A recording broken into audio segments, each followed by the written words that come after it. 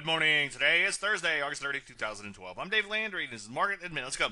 Well, it was yet another one of those, after all was said and done, a lot more was said than done kind of days in the market. Stop me if you heard that before. As you can see, P's have been Flatsville for quite a while in here. A little bit longer term, traded sideways too. Back to chart out a little bit, as I've been saying, losing a little steam towards these old highs in here. You know me, I like to see them just bust through those old highs and not look back. Take a look at the NASDAQ, kind of Flatsville there too. A little bit longer term, it looks a little bit better than the P's, but as you can see, it too beginning to lose a little momentum in here. Take a look at bonds. So far, still look like they're in a lot of trouble. Major top possibly in place there. So other than short and bonds, I really don't see a whole lot of action that needs to be taken as long as the market is choppy and sideways. Any questions? As usual, Dave at DaveLandry.com. Ooh, chart show later today. I hope to see you there. I'm Dave Landry, and you just heard Market a Minute.